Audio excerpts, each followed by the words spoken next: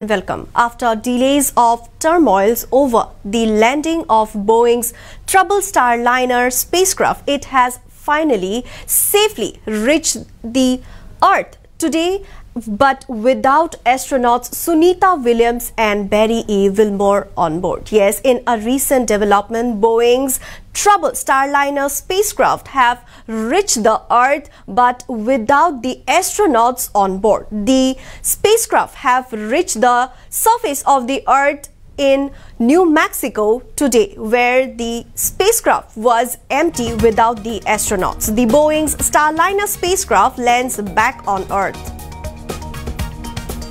Spacecraft returns back to Earth without the astronauts. Empty craft lands without astronauts Sunita Williams and Barry E. Wilmore.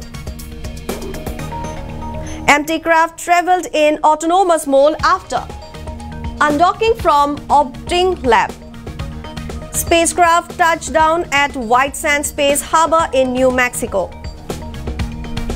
The Boeing Starliner spacecraft lands back on Earth.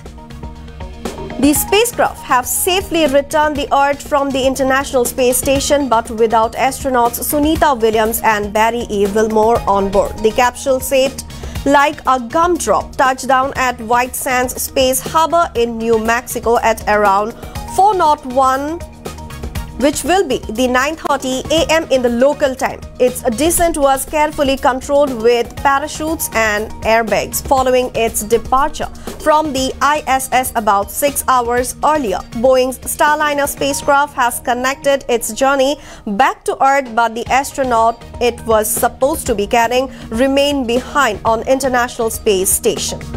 The empty spacecraft traveled in an autonomous mode after undocking from the orbiting lab. The capsule, which suffered technical problems after it launched with NASA's Butch Wilmore and Sunita Williams on board, was deemed too risky to take the astronauts home. They will instead return in a SpaceX Crew Dragon, but not until February, extending an 8-day stay on the ISS to 8 months.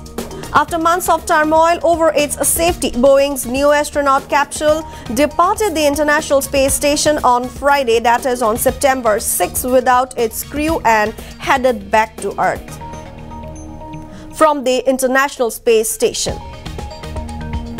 NASA's 2 test pilots stayed behind at the space station, their home until next year, as the Starliner capsule undocked 260 miles over China Springs, gently pushing it away from the orbiting laboratory. The return flight was expected to take 6 hours with a nighttime touchdown in the New Mexico desert. In a development, the Boeing's Starliner spacecraft has safely returned back to Earth from the International Space Station, but without the astronauts Sunita Williams and Barry E. Wilmore on board. The capsule, shaped like a gumdrop, touched down at the White Sands Space Harbor in New Mexico. Its descent was carefully controlled with parachutes and airbags following its departure from the ISS about 6 hours earlier. Boeing's Starliner spacecraft has completed its journey back to Earth, but the astronaut it was supposed to be carrying remained behind on the International Space Station.